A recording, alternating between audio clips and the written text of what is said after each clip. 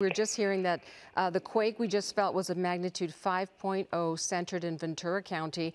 I'm getting information from people who know me. They're texting me, did you feel that quake? Yeah. My sister, no damage in Studio City, but she says that she did feel it as a strong, slow roll. This is a significant earthquake, 5.0, not messing around, and out in Ojai, Ventura County, the closer you are, obviously, the more you're going to feel it, the more potential for danger.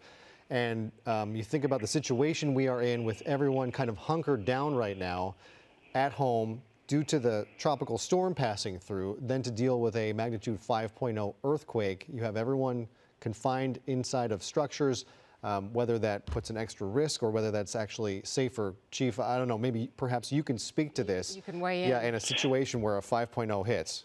Well, in Southern California, we are used to earthquakes. I think being at home, safer at home, is probably a good thing when an earthquake strikes because you're with your family and you're not going to be separated.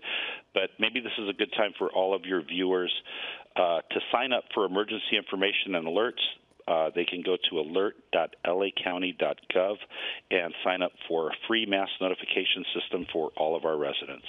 Yeah, that is really good advice, because it is very, very important to be informed at this. There's so many, it's so fluid. The situation is so fluid right now. We had a lot of rain, but it's been light and to moderate, and some people may not really believe that this tropical storm will materialize, but we are seeing we are seeing the activity. Yeah. It should be taken seriously.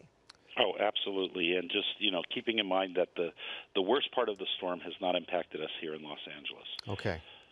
Well, Chief, thank you so much for taking the time as our focus kind of shifts.